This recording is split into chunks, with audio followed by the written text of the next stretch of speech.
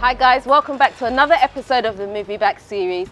Today I'm here at an amazing location actually. I really love this location. I'm here at Yaya's, which is in Osu. Is this Osu or Labone? Labone. Labone, okay, he's corrected me, it's Labone. We're in Labone. Okay, and I'm here to speak to Kwame and Estelle, is that right? Yes. Okay. So it's nice to talk to you guys today. So this is your lovely restaurant that we're at here, right? Yes. Okay, so first of all, tell me, are you Ghanaian? I am Ghanaian, yes. You're Ghanaian, and are you Ghanaian? No, I'm Ivorian. Ivorian? Yes. Okay. Oh, and you're married? Yes. You have your arm around her, so I'm not sure. I'll have to check. Okay. So, have you lived here all your life? I was born here. Spent some time overseas. In New York and in London, and okay. Recently relocated. Okay. So, how long had you been out of the country for? Would you say? About 23 years. Wow, 23 years. That's a long time. So, is this your first time in Ghana? No, I've been in Ghana twice. Okay. Yes. Twice before. Okay. So how does someone who is Ivorian meet someone who is Ghanaian? You've only been here twice. So how did that happen? I could take that. Okay. So we actually met in New York. So I was living in New York. She lived in Paris. Came to New York to visit.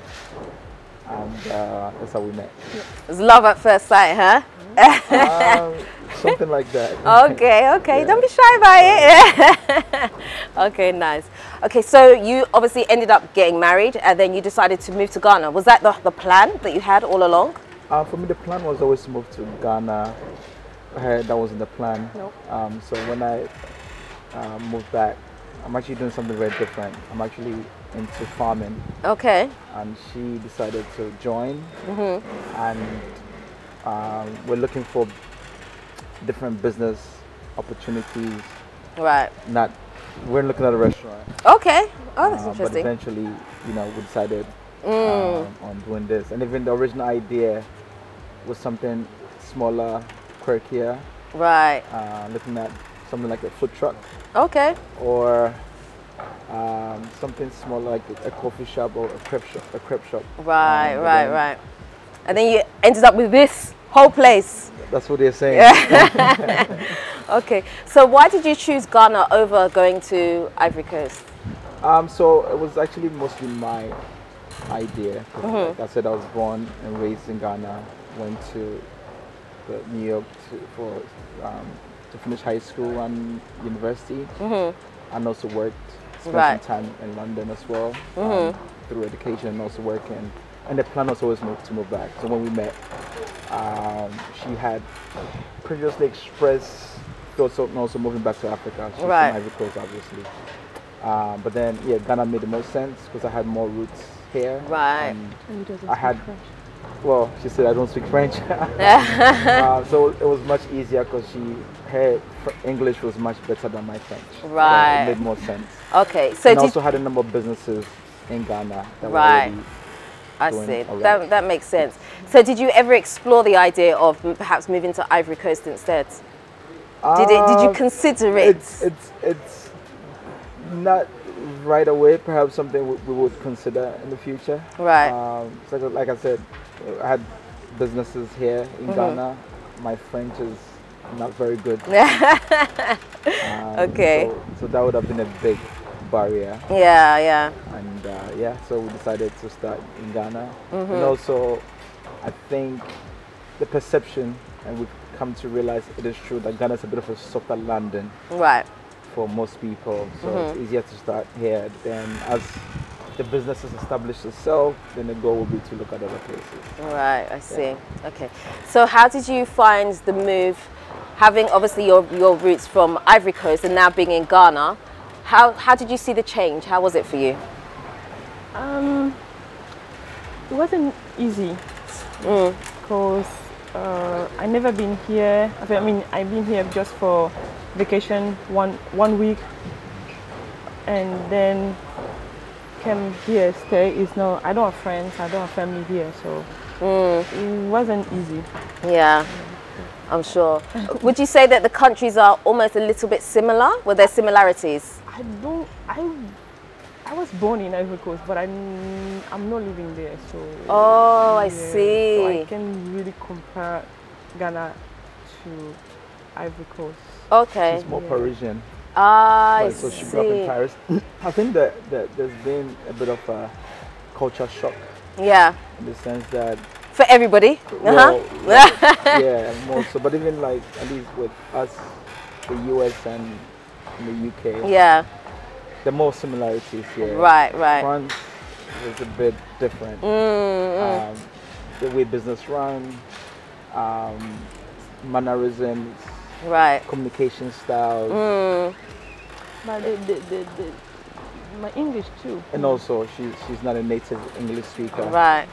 So it's just been, the transition hasn't been the Yeah, easiest. yeah. But I can we're understand. making progress. Every day has been a steep learning curve. Yeah. Constantly looking for ways to improve. And small, Small, as we say. We're getting things in Yes. the right direction. Yeah. Okay, so for you, as being someone who had been out of the country for over 20 years, moving back here, how was that for you? So for me, I've always, even though I've been living outside the country, I've still been, coming to Ghana fairly regularly. Right. I've been doing business in Ghana, so the transition was a little more smoother for me. But that said, there's still a number of things that, Yeah, I'm sure you still would have seen some differences because, coming here for 1 week, 2 weeks, even a month Right. is different to living here full time. Absolutely. So did you notice that? Lots of challenges, like, dealing with electricity. Yes. Not very reliable. Water. Water. We have,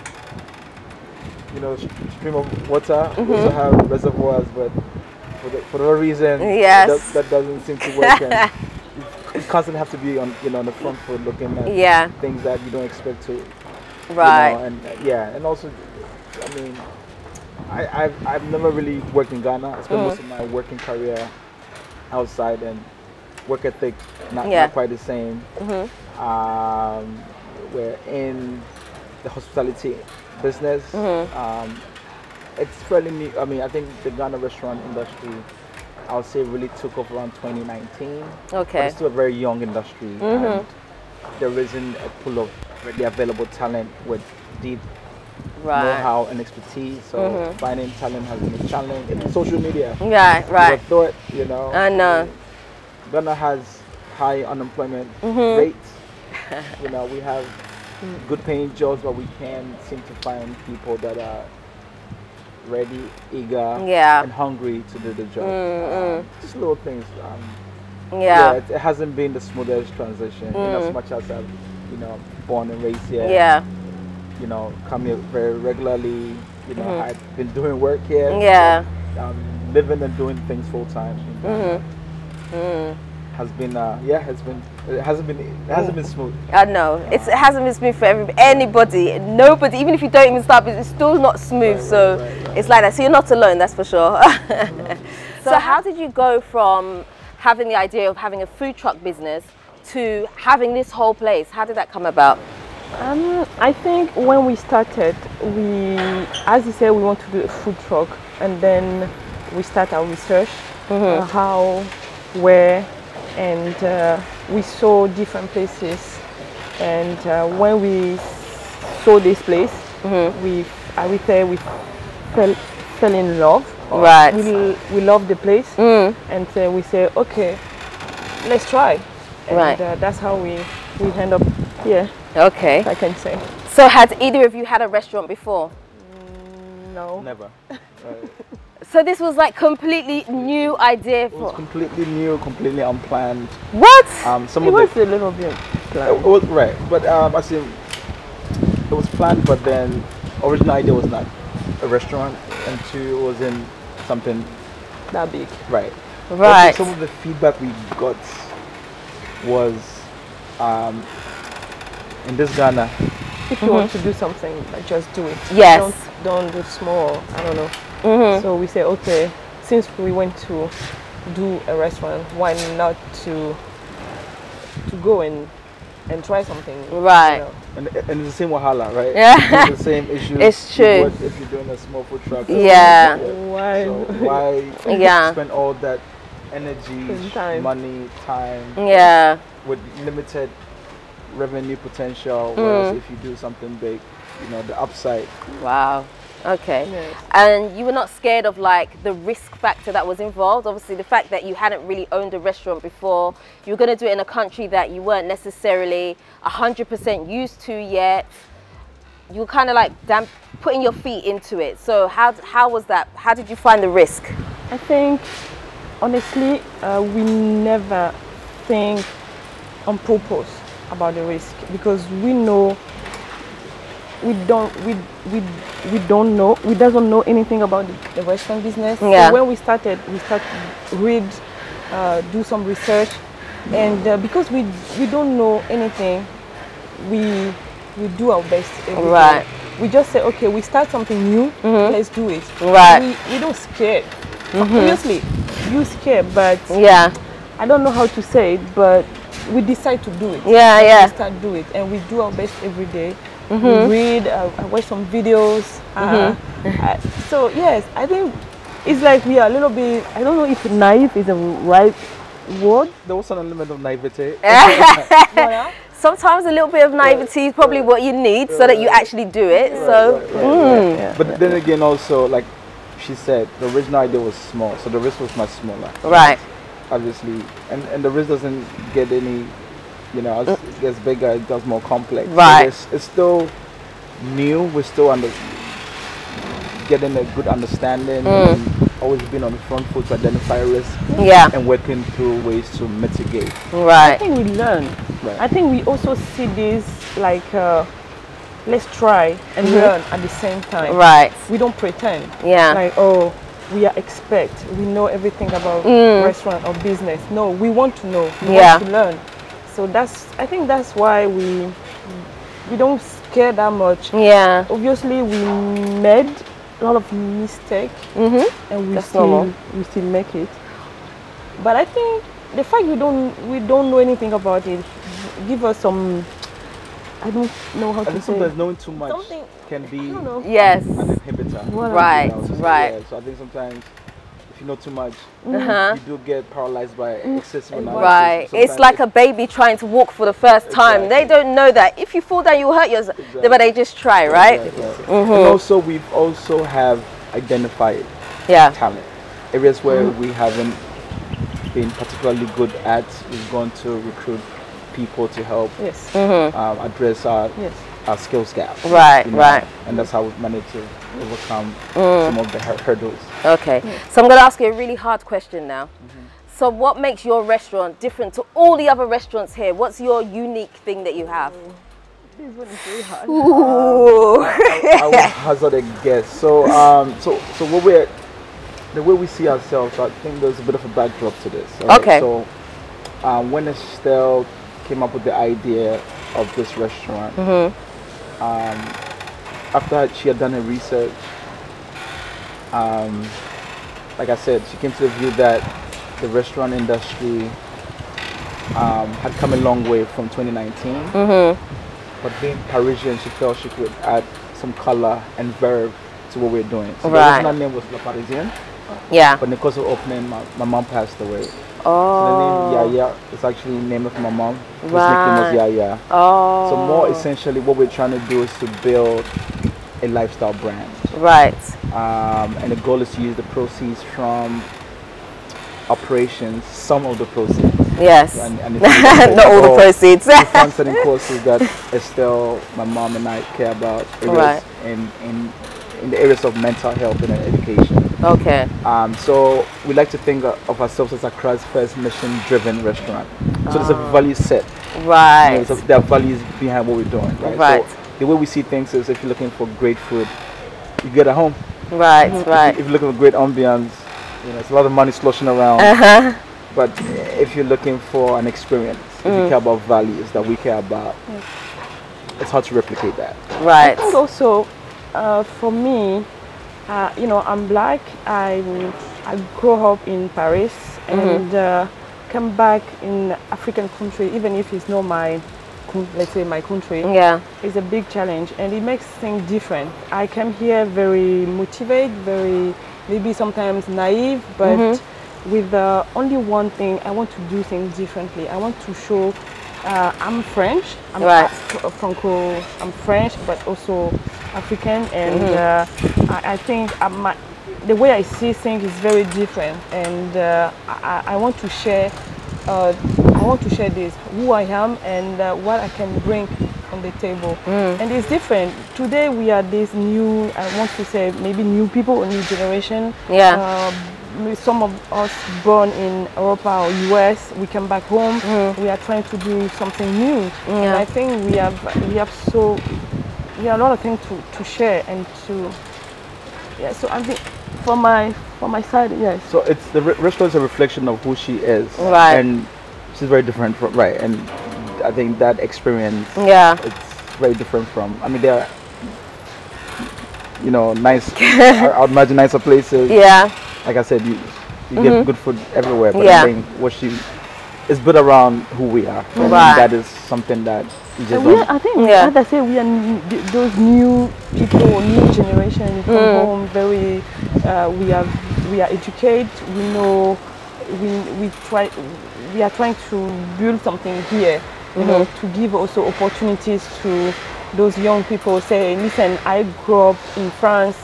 I work there, but I came back home. Why you want to go there? Stay here and try to let's try to do something together. So that's why we want to do. And I don't think a lot of people in restaurant in Ghana have this background we have. Right. And so I think these are particularities.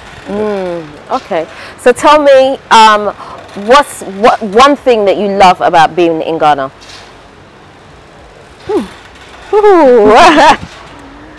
I think Ghana is maybe people, but it's very controversial, right? Because I love people here. They are very respectful. They are very calm. Yeah. But the other side also is a little bit, sometimes it's complicated, you know. But I think yes, mostly people. I love talk to them. It's very different. They are very peaceful. They are very nice. Yeah, I think Okay. And for yourself? Well, obviously family here, friends that I've grown up with, but also Ghana brings. You feel alive when you're here. Like, I say that all the time. Yes. It does. I mean, I don't want to romanticize. Oh, of course not. There are a lot of issues. Yes, of course. Like I said, you deal with water every day. Sachet bath every day. You know, people not respecting the rule of law every day. Right. Our politics is broken. Yes. There's something that I get when I leave the shores. Yeah. When I go to other places, you know, the stress with. But when I come back, I always feel alive. Yes. Yes. That's true. I agree. That is priceless, you know. Yeah. In spite of all the challenges and issues and wahala that we have. Yeah. Lovely. Okay. As a final question, what advice would you give to someone who perhaps doesn't know Ghana that well, but they want to move? What's the one key piece of information you'd give them? Honestly, if I know someone in Ghana and I called the person to ask advice and he gave me advice, you know, I always say it's a personal travel, it's a personal experience. I really decide one day to come here. Nobody give me any advice. Right. And I love this. It's perfect for me. Right. Because as I say, when you know something, you're scared. You think twice. You say, maybe. But at some point, when you don't know or when you just try, it's in you. If you feel like you want to do it, just do it. Yeah. And do your best, period. Absolutely. Don't scare. Don't listen like, oh, maybe. Don't even listen water, electricity, these things. It happened and it's happened. But it's a personal trial. Right. Just do it. Yeah. What about for yourself? I like what you said. You're gonna piggyback on that. Like a little slogan for Nike. Yesterday said tomorrow. Just do it. Like, just tomorrow will never come, right? Right. So you know, today's yesterday's tomorrow. Yes, so, yes. Yeah, but that said, I mean, you can't just come in. You also need to do some prep work. Yeah. I mean, Ghana's very different, right? Yeah, absolutely. Even within West Africa, I have friends from Nigeria and Ivory Coast, and they come here like, then they tell you like, it's very different. Ooh, yeah, mindset, different culture. Very different. It's good in its own way, but it's also not easy to adapt to. Right, I have the benefit of having been born and raised here. Yeah. You know, and also like sometimes you might need to manage expectations. Yeah. You know, if you go to a restaurant, I mean, even us, the areas that we're still not quite there. Yeah. Quality of service. We had a different expectation. It's still a struggle to get to what we expect. Yeah. So manage expectations and just understand that things are different. And once you come in with that mindset, I think it's be open-minded. A little more. You know, I get it. Smoother. I but get if you come in with, you know, this is New York, and especially New York and Ghana, it will be a big disappointment. Yeah, that's true. That's true. Yeah. Okay, so for people that want to find you, where are we located? Maybe you can. I'm terrible with directions and trying to tell anyone how to get places. Where can they find you? Or how can they find you? We are at Laboni, right beside Zenith Bank. Okay. And we have also our website. You have Instagram? Instagram, yes. So Yaya La Parisienne. Okay. No space. No hyphen, no comma. No, nothing. Yaya La Straight. Yeah. Okay. Say that again. Yaya La Parisienne. Yaya La Parisienne. Voilà. Awesome, lovely. Well, thank you so much for talking to me today. I appreciate it. I actually really love this space, like genuinely. Yes. I don't know, who designed it? Who's the brain behind putting this together? I will say me. It's you? Yeah. Oh, well. Not me. I knew it was, but I was just being kind. Lovely. Well, thank you so much for your time today. I appreciate it very much. Okay. So guys, that is the end of today's video. I hope you've enjoyed it. Please go ahead, check them out on Instagram. If you're in Ghana, come here, have a look around. I mean, I love it. They have a really nice indoor space as well, so it's really nice and comfy. If you like the sun, you can be outside. If you're more of I like the AC, you can be inside. It's a lovely place. So come check it out. That's the end of today's video. If you haven't already subscribed to this channel, please do me a favor, hit the subscribe button and the notification bell. Don't forget to also like, comment and share this video. Until next time, I am out. Nutitfafa.